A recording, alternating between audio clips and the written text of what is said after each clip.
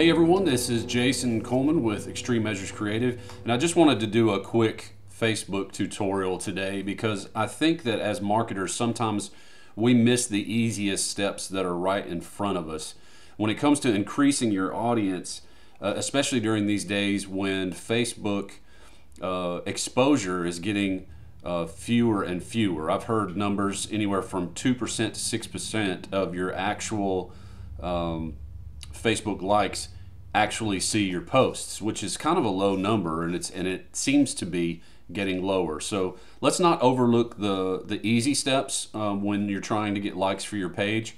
Let's think about our actual contacts. So if you go to your page and hit the menu, there's actually a line item that says suggest page. If you do that, that'll give you access to your personal contacts.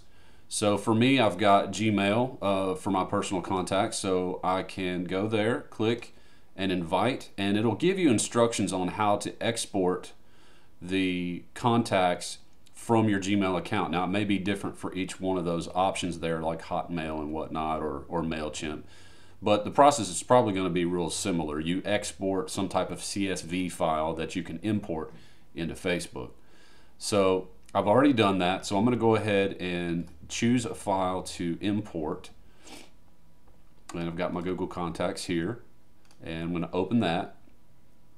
And there it goes. It's beginning the process of importing all of those contacts. Now, I'm assuming that you haven't done this already, and that's the reason why I say sometimes it's right there in front of you that you miss these things because it's so simple. So you can get those contacts, preview them. This is what it would look like if they're on Facebook and they don't know about you or you're not connected. They'll get this on Facebook. If they're not on Facebook, they won't see this. So, and then you just click finish. And there it goes, and that's it. So those invites are going out now, and you should see your page likes tick up very quickly. I hope this helps. Remember not to forget the stuff that's right there under your nose when you are marketing.